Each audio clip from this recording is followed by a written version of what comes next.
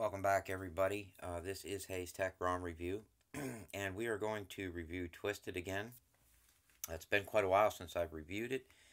This is actually a request review, so I went back and looked at it, and it has been quite a while. So I figured I probably should give it another look and see what kind of changes that there were, if any at all. I didn't see a lot of changes. I did notice a definite improvement in the way it ran, because if I remember correctly, at least from my notes, I had some issues with scrolling, um, stuff like that. Nothing really major. It just wasn't. It didn't seem quite as smooth when I ran it the last time. This time it is definitely running much smoother.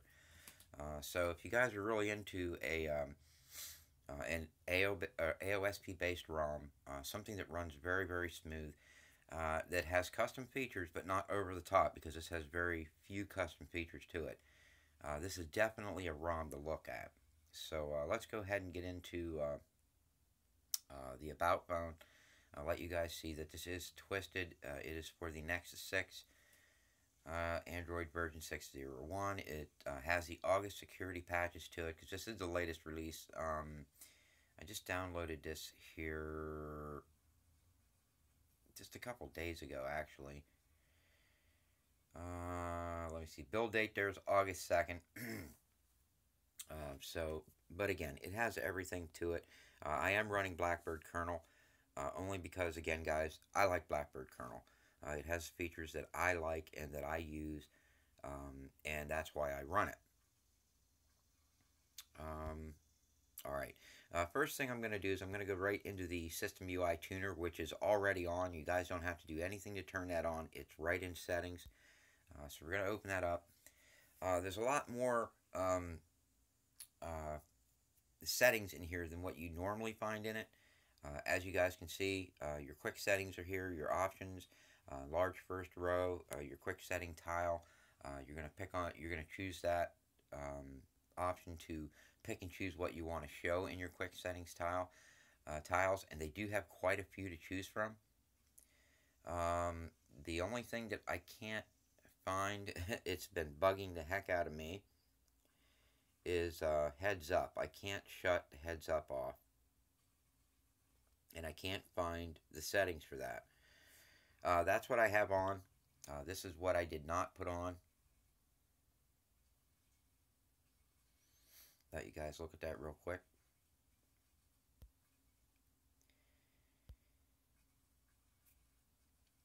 Let's see. Quick pull down. Right, left, wherever. If you even want to run it, you can turn it off if you don't want to run it. You have your brightness slider. Then your status bar options are going to be, of course, what you want showing.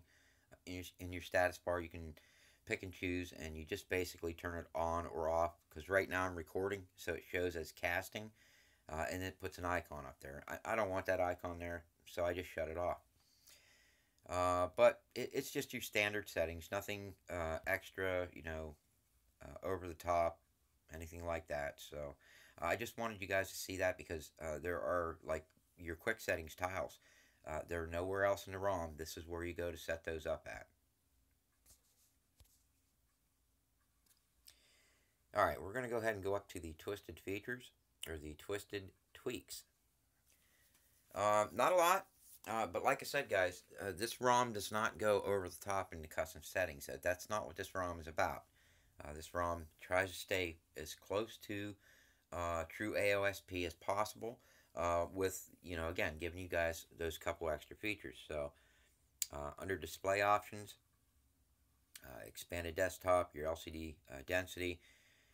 It does have contextual header, which I just love. As you guys can see, I'm running Frankie's or R3DS's header pack, which is outstanding. It's called Deity Headers. I highly suggest you guys give it a try. Then, of course, you have your dashboard settings. You can go with a single row, 2 or 3 rows if you want, your title views, dividers, and they do give you settings for your transparencies.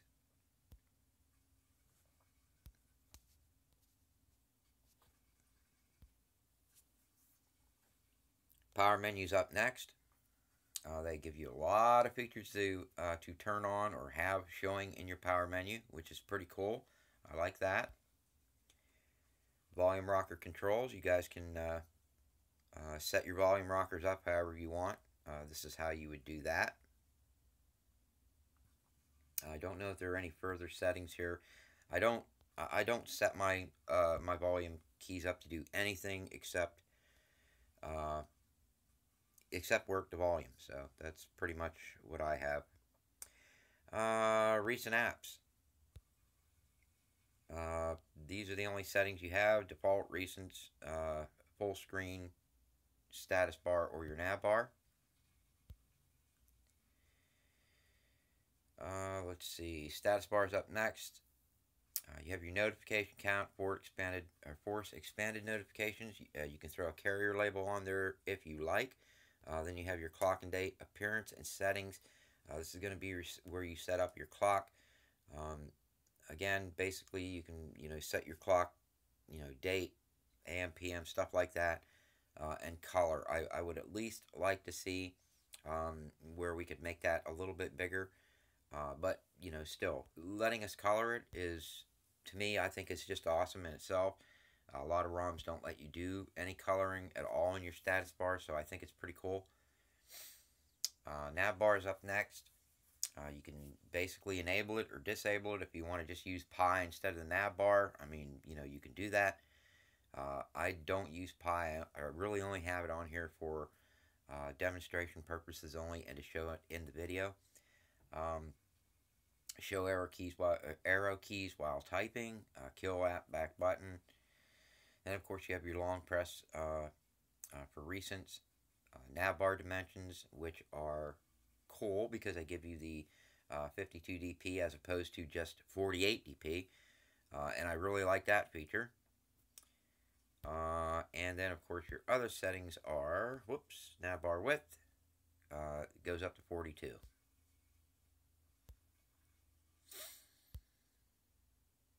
And that is it for the twisted tweaks. Now, I am going to run down through here because there are a couple extra custom features throughout. You just have to look into the other settings to find them. Under display, your brightness setting, adaptive brightness, your standard stuff that you're going to find in all the ROMs. Your ambient display, tap to wake, your camera button on the power, all the stuff that you're used to seeing is going to be here. Font size, cast, and then wake on charge, which I do have that set, and I'm testing it, and it is working so far. Although I did have a couple instances where the phone woke up in my pocket. While I've actually been running this ROM for, since I've flashed it, and I've been out fishing for the past 3 or 4 days on vacation, and I did have a couple instances where the phone clicked on in my pocket. Just to let you guys know. So just be aware of that. Sound and notifications. There's all your volume settings. Of course, you guys can pick what you want to show or as your ringtones. Volume down, silence. Your volume up, do not disturb. Stuff like that. And remember, just what I have on running does not mean that's what comes with the ROM.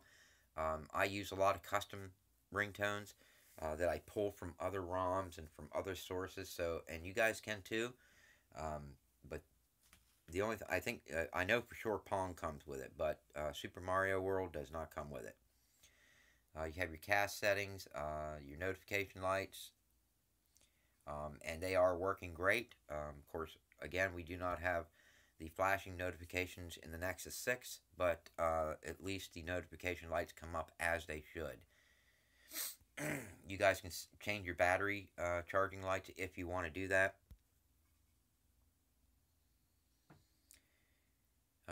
When device is locked. App notifications. Basically, you guys can set up what apps you want to have, to be able to notify you, and you can set up their notifications right through there. Prevent audio ducting. Jesus, I can't even talk this morning. I actually like this feature, so I do run this one a lot.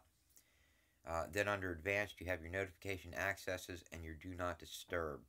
Again, I still don't know where the heads up is at. I would love to be able to find that because I hate heads up. I don't like to run it. And it's just every time I get a message, I get that pop up. Let's see here. Under security, pretty standard setup for your security features. I've noticed though with the latest, and I think it's the G apps that are doing it. Under device administrator, it usually comes Android device manager.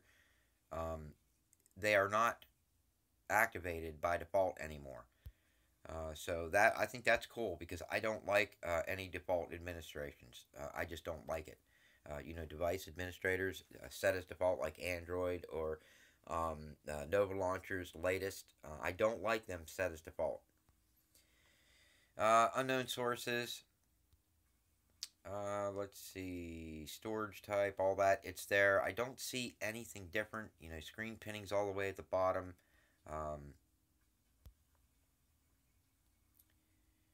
So if any of you guys running this ROM happen to figure out how to turn heads up off, if you guys could post it in the notes or in the comments, that would be great for me or anybody else that wants to know how to shut the heads up off. That would be awesome. And that's about it. We're gonna go ahead and hit developer options because we didn't go down through there yet. But as you guys can see, you have your theme. You can set it up light, dark. I'm running it light. I found it sometimes on dark it screws with the theming. Make sure you have Android debugging turned on. I do love that they have the local terminal in there, and if I'm not going to explain it because I don't want to give anybody that's new any any reason to screw up their phone. But if you guys know what the local terminal is, you guys know what I mean. It's awesome that it's included. I like that. I'm trying to think here. Under drawing is usually where you get your multi-window mode. That is there.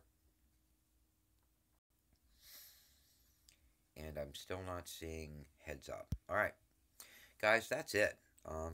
Other than that, this is an OMS based or Substratum supported ROM. So you guys can run Substratum, and I am. And I will tell you guys this, Substratum has come leaps and bounds from where it first started. No problems at all running any of the Substratum themes at all. And it is like running CMTE. Now, again, guys, I still don't like layers. I do like OMS a little bit better, or Substratum a little bit better, because you don't have to reboot. I like how you can pull different features from different themes, just like you can CMTE. Like for instance, the header packs I'm running from Deity, the Deity header packs, which are just awesome. I mean, you've got to see how many header packs that you can choose from, and his headers are just all top notch. I mean, it's just crazy. I mean, just a whole bunch of them, and it's very simple to change a header pack. And right now I'm running number 9. We'll go with I don't know if I can get the Gorilla to show or not. Sometimes it works. Depends on the ROMs. I don't know, and sometimes it doesn't for some reason. We're gonna go. Whoops. We're gonna go ahead and I'll show you guys. I hit the pause button by mistake. We're gonna hit this compile button real quick. We're gonna hit compile update. I'm gonna pause it while it's compiling. And when it's done, you hit enable installed overlays.